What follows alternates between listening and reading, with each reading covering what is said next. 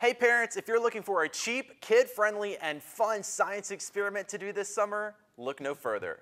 You just need a few simple ingredients. First of all, you're going to need to go to your local supermarket and pick up some dry ice. Now, they usually don't sell this out on the sales floor, so you might have to ask an associate. You're also going to need a clear, large container with some tongs and hot water from somewhere. You probably want it to be a little hotter than what's coming out of your faucet, so either put it through the coffee pot or boil it for a little bit, and that should do just fine. Now, as a disclaimer, some of these ingredients, obviously the hot water and the dry ice, can be dangerous, so you don't want the kids to touch this at first. This is something you're going to need to start off for them.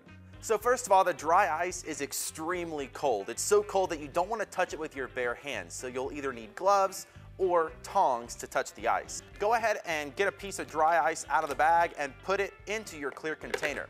The more ice you put in, the cooler the effect is. So really, you can put in as much ice as you want to really get the full effect. Just for some extra fun, we went ahead and put in just about all of the dry ice we had. Once that's done, pick up your hot water and slowly pour it into the clear container. You're gonna want the kids to watch as the dry ice turns into a spooky cloud. Now, once you pour the hot water in, you can actually pick up the bucket and let the cloud roll around a little bit. The kids can touch the cloud. They just don't want to go in too deep to that hot water. But this will last for a few minutes and it makes for a cool effect. And hey, if you're looking for a Halloween trick, there you go.